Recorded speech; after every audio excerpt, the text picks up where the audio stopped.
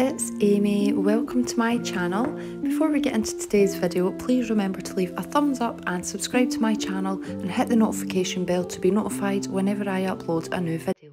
So in today's video, I am going to show you how to build the Halloween bat and ghost that I have outside my castle.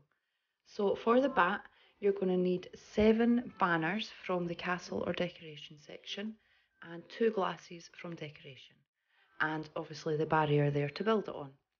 So placing the first banner in the middle and the second one overlapping it and slanting it just one little notch, and the same on the opposite side, and just making sure that they both overlap the middle banner there.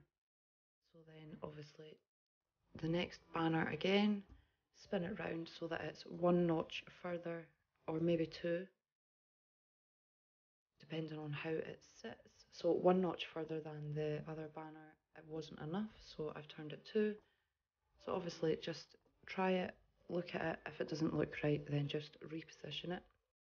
So we've got 5 banners in a kind of smile shape, if you like, and then the other 2 just go on top in the ear shape position, just slanted again, 1 notch either side, and position the glasses where the eyes should be. And then once you've done that, obviously just change the colour of the whole thing. So I done mine's black with red eyes. And then once you're happy with the colour of your bat, obviously just remove the barrier and delete it from behind it.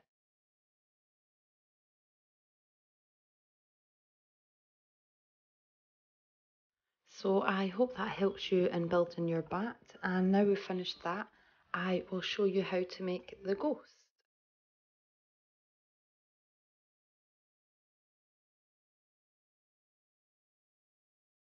So to build the ghost, obviously we are going to need a barrier again to build against, and you're going to need 3 of those same banners from the castle section, a small disc from Simple Shapes, and 2 bowls from the pizza place.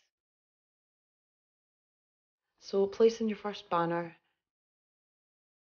you want to turn it just one little notch so it's not completely straight, and the second banner needs to really overlap it and just leave literally the edge of the first banner showing, and obviously turn that 1 notch further, and the same for the third banner, really overlap the second one and turn it another notch further. So we've got 3 banners all overlapping each other just like that to give us the jagged bottom look. And then taking the disc shape, just place that on top, and then moving the bowls and colouring those black for the eyes, and there you have a ghost. And again, just remove that barrier from behind it and it will look like it is floating. So I hope that's helped you with your building. Thank you so much for watching. Please remember to leave that thumbs up on this video and subscribe to my channel for more tutorials and tours of all my sky builds. Thanks guys!